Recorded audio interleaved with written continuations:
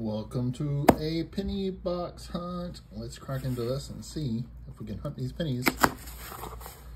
And it looks like I have another half and half box. Looks like I got a bunch of 2024s out of Philly. And then some circulated ones. So got a half a box here to hunt. So let me hunt through the ones I can hunt through and set the other 2024s aside and figure out what I'm going to do with those. All right, let's get into this and hopefully find some good stuff in these rolls that are circulated. Intro, take 473. Cue music. Cue coins.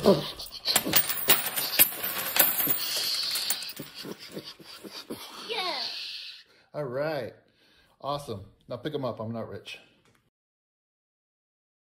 Real quick before we get started, it looks like we do have 27 of these uncirculated 2024s and then 23 rolls to go through. So this is going to be a 23 roll hunt there. I'm going to flip through this roll just to see if anything's going on with any of these, but I'm probably not going to crack all of the 2024 rolls. Probably won't crack any more of them. Yeah, let me get through this and then we'll get into these 23 rolls.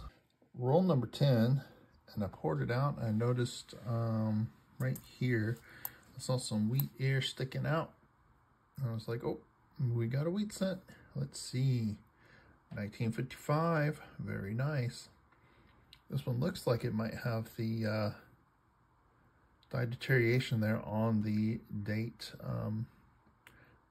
It's commonly referred to as the poor man's double dye, but it is a dye deteriorated dye that causes the 5 to stretch out a little bit there. So that is first wheat scent find. Awesome. I'm on roll 12. I've come across another wheat scent here. This is pretty rough, but it is another wheat scent find. 1958. Final year of the wheatie.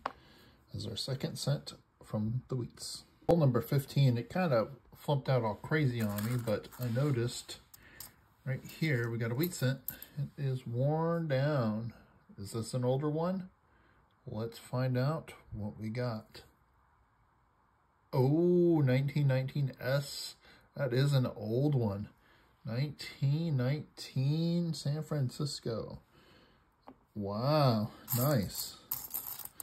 I'm not seeing anything else stand out in this roll. This was crazy, so it's even more crazy now. Let me go through this pile and see what else we got. We are on roll 19, and I've come across another wheat scent here. So it's the fourth wheat scent in these rolls. Let's take a quick look at it. We have a 1956. Nice. There's another 50s wheat scent there. Just cracked open roll 20. And right here we got another wheat scent. Let's take a look. This one has some wear on it. Maybe it's older than a 50, so let's find out. Nope, it's a 1953. Nice. So we've got 1, 2, 3, 4 from the 50s and the 1919 so far. Interesting. Awesome, 3 rolls left. All right, so to wrap up here, I had 5 wheat scent finds, 4 from the 50s, 1 1919S, so that's pretty cool.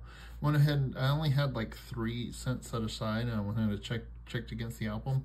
None of these will upgrade, and none of those upgraded, so I had no upgrades for the album.